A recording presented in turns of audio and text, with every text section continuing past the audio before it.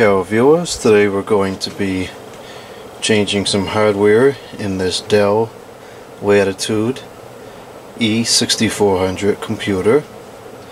We're going to update the memory from 4 gigabytes to 8 gigabytes. This is SY Hynix memory, which is supposed to be a good brand. And there's 2 4 gigabyte sticks. That's the theoretical maximum this board is intended to handle. And then, providing this drive is in the working order, I'm not sure if it is or not. If it's not, I'll just get a different one. We'll put this solid state hard drive in there. This is a 256 gigabytes, and that will be updating from the 80 gigabyte rotating hard drive that's currently within this machine. So I believe the hard drive is going to be in this area over here. So we probably have to remove these 2 screws, and then we should be able to get access to the drive.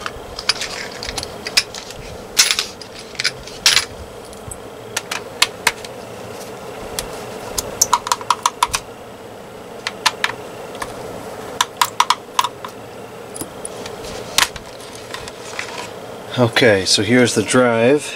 It was the Seagate, or the Ocean Fence, Momentous 5400 RPM 80 gigabyte drive. I never particularly liked these Seagate things. They always seem to quit. I found the Western Digitan ones were a lot more reliable. So this will go like that. So I'll just take that out of there. We'll slip this one. There's a little tab on this side that goes into one hole, and then it screws in on the other side.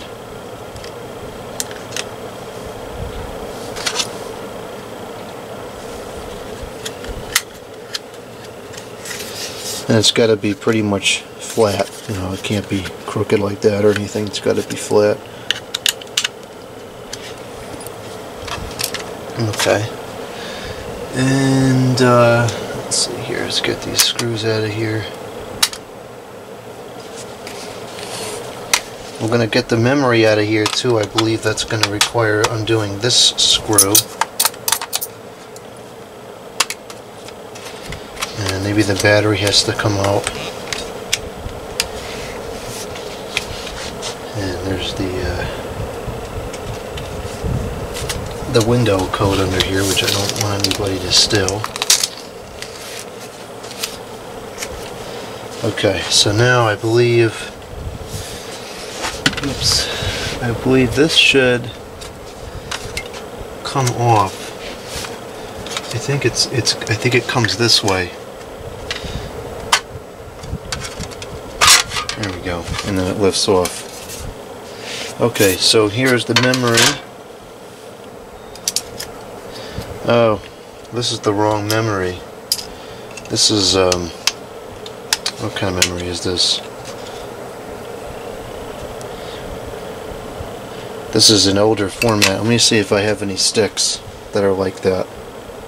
I'm a hair agitated right now because I have 2 boxes of computer memory, and the other box is bigger and I can't seem to find it anymore. So let's see if we have anything in here.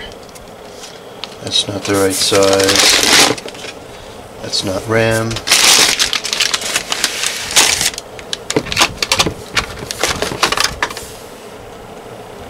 That's the right size, but it's only a gigabyte, so that would be a downgrade.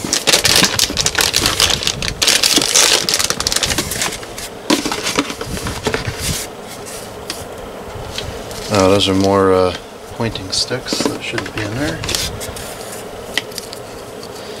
That's the same, that's the wrong kind. Okay, so there's none in the packages.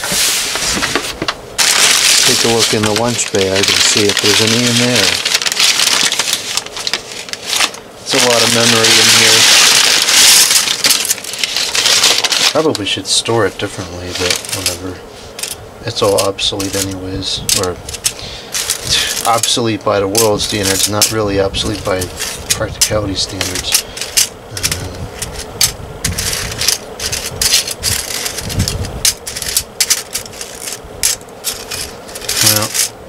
I know I had some. I'm pretty sure I had an 8 GB stick of that kind.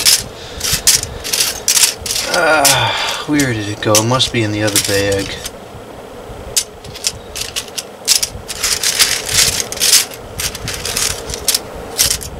It's not in here.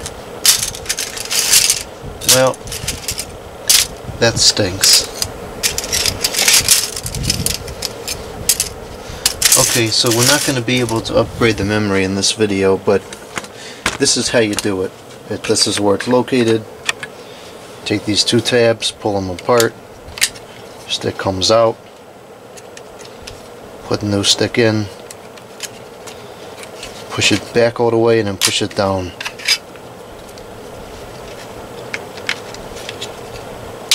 Okay. That's 4 in there. I think 4 is adequate if you're running an SSD, which you're going to be. So, I'm not worried about it. It'll be fine for my use case. Okay, so since that was a fail, we'll just put the cover back on. Actually, while we're in here, I'm going to clean out the fan radiator. It's very important to keep the dust out of these things, otherwise it'll run hot.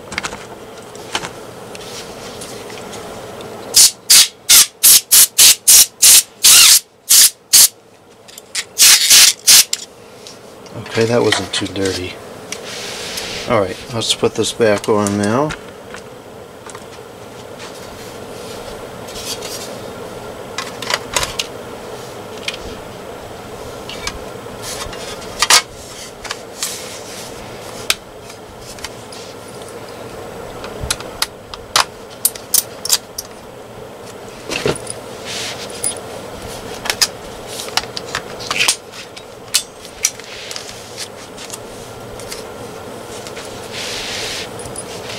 Okay, in the hard drive, slips in there, you can see the SATA ports should line up with this. It looks like they're going to. And that fit in there way too easily, so I think it's not quite aligned correctly.